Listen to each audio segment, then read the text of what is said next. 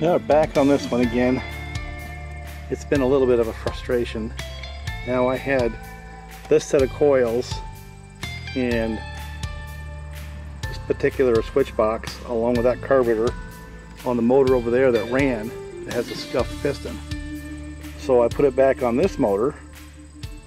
I had this one on this motor to begin with. It gets sparked, but it just backfires it way out of time. So the reasons that can be is somewhere a problem with the crank and the pin location relative to the firing and the timing. That's possible, but not likely. Bad trigger. That's possible, maybe. You know, see how that trigger advances. That's controlled by your throttle, and it opens up a little bit. And what that does is it advances the timing to a certain point. It has to be pretty far out of whack for it to backfire. So then I just swapped the plugs, just swapped the plug wires, and it still backfired. So it's like 90 degrees out of phase at least. So something's wrong. I know this works and these two work because they were on a running motor. You saw that in the video. Just not this running motor.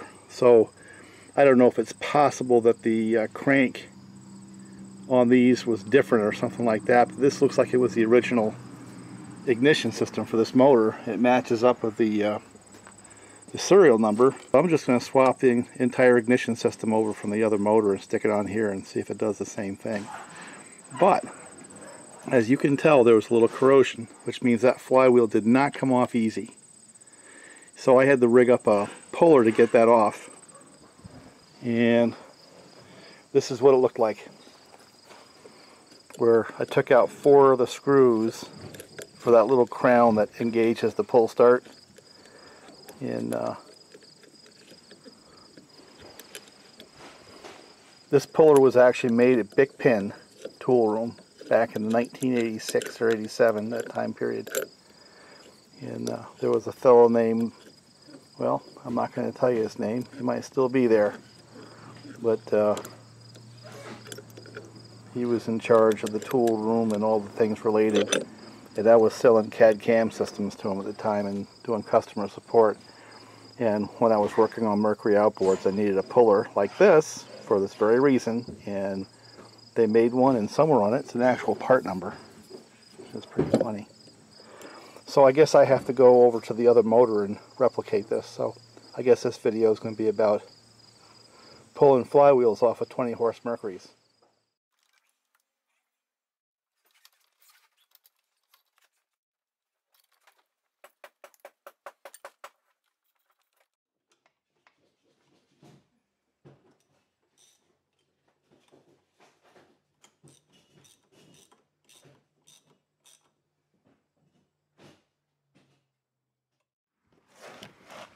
Kind of get it some semblance of even, and then once you get it there, do the impact driver.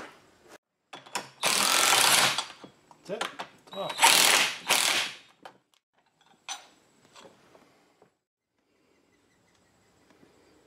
So let's go see what we got. I'm going to take all of it.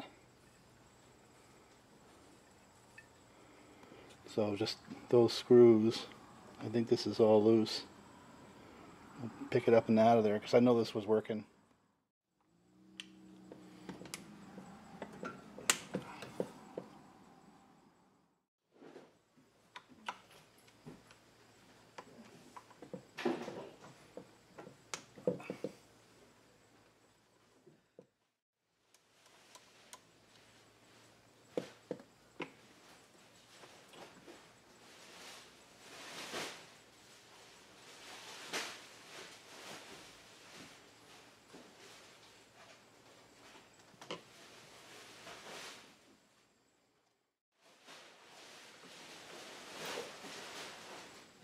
That's all of it right there. Alright, let's go put it on the other one. Alright, let me take this one off.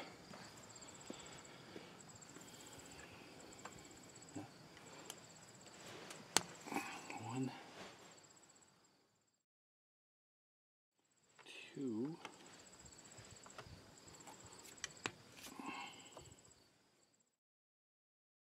short ones over here, 2 short screws on this side.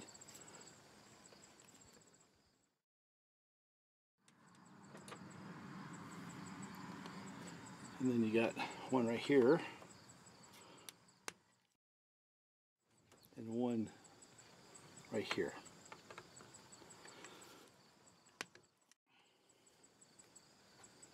And that should all come off. I have to take the grounding wire here as well.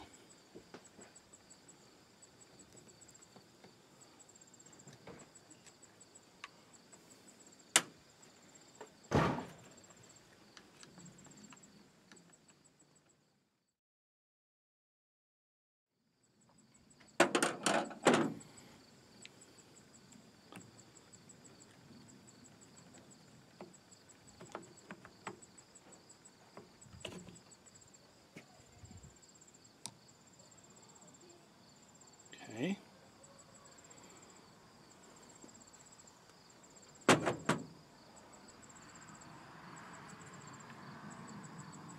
Guess I better disconnect these. This one looks a little bit different than the other one.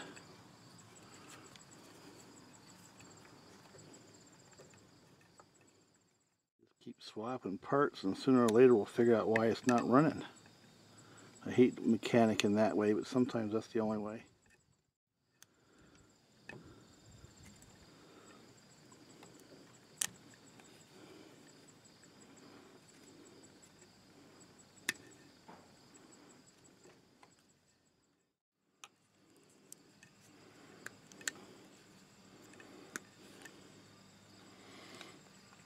Alright, so let's see if we can start by putting the other one on.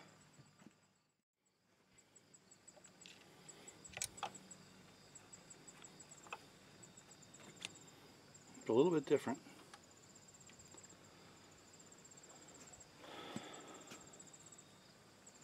It's just a little bit different. And we'll set the other one on top.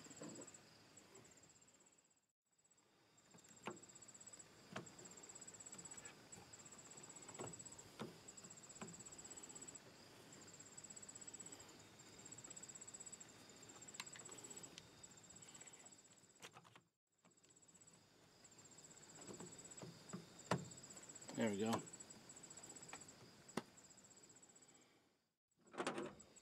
2 short screws. I'll just get them started right here.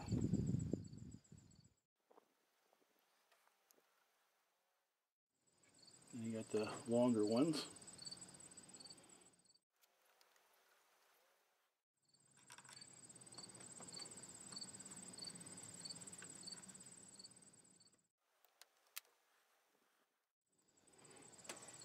Crank them in there pretty good. And I'm going to set the flywheel on there and zap it home and see if we have a running motor. Wouldn't that be cool, finally?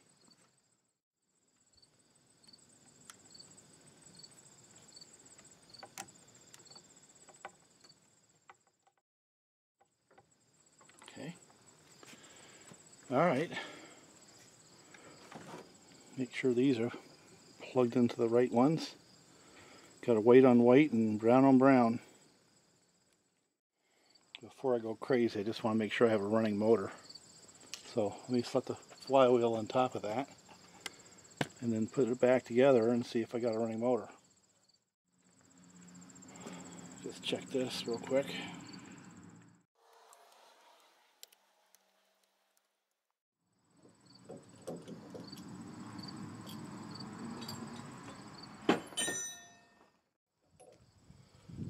Alright, flywheel goes on.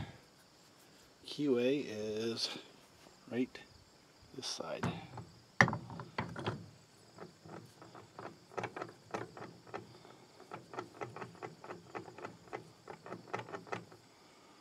And we wrap that on there with the impact driver. And all good.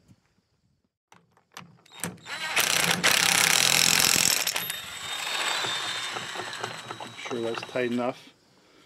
And now I had pulled a couple of those little 7/16 out the top. So let me run them right back in, and then I can put the pull start and all that together.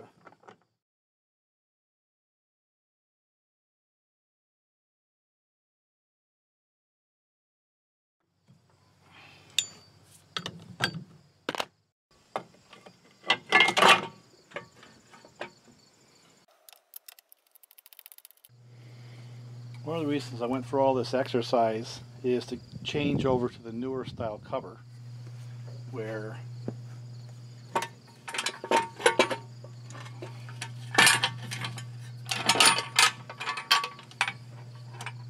basically it hooks in the back and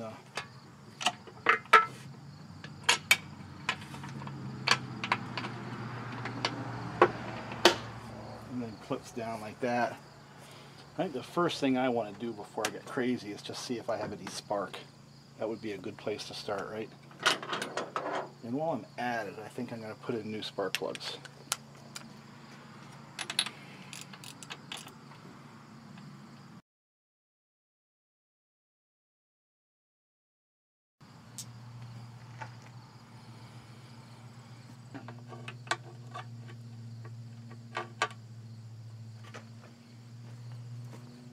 See if I can pull it over to where spark is showing. Not a lot of compression, so I better pull that one right out. Got good compression. Alright. That one has spark. Let's try the other one.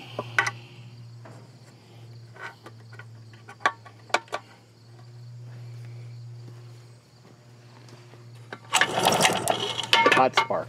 They both have hot spark. Now the question is the spark happening at the right time for whoever this motor is? Did it break a crank, or does it have a busted reed valve or something like that, which negates all this good stuff on the ignition system? I'm going to find out in a couple minutes here.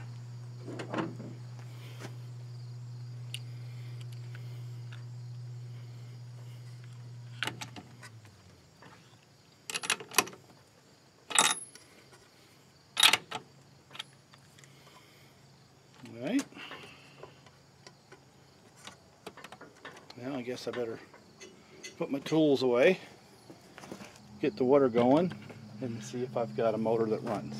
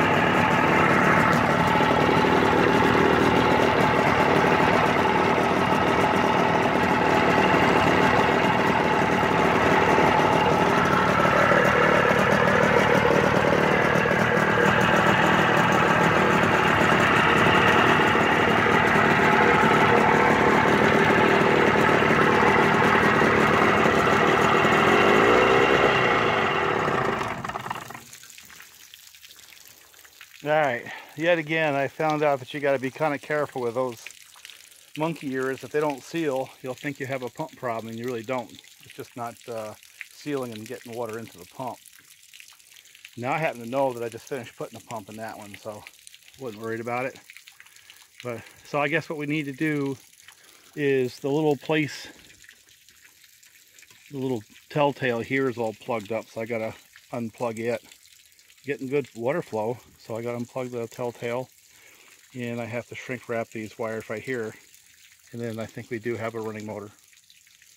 Take this boat out and go somewhere with it tomorrow.